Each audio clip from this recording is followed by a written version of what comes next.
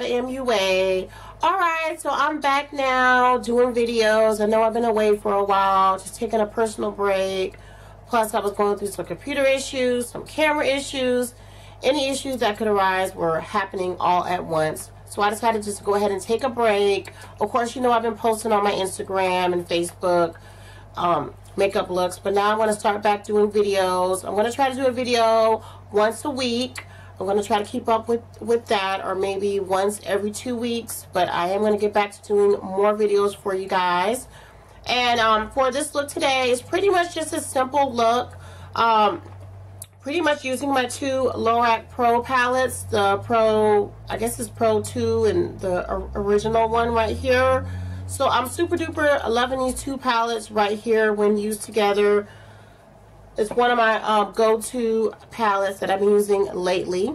On my lips, I'm wearing MAC's Peach Stock lipstick right here, which is a peachy nude color. And I lined it up with my NYX lip liner, and this is in brown. And you can purchase this from Ulta. As you guys know, I love my NYX lip liners. They're thebomb.com. And also, so yeah, that's pretty much it. Really, really easy look. Nothing too crazy.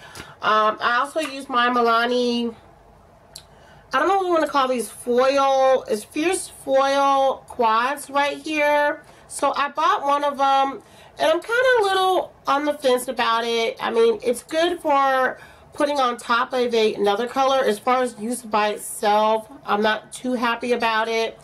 But I'm just going to buy one. I'm not going to buy all four because they were like 10 bucks a piece. And I don't know if it's worth buying all of them. So I did buy this purple one right here. This one is in Rome.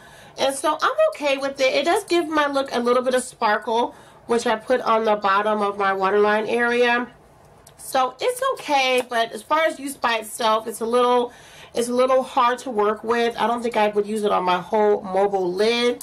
Definitely as an accent color would be great. And also I have a review on this wig unit right here that I purchased from, I think it was ebonyonline.com.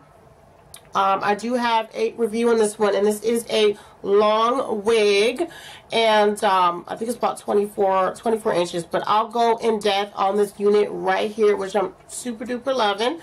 Alright, well, stay tuned for this tutorial. Don't forget to like, comment, and subscribe. And don't forget to thumbs up for more videos.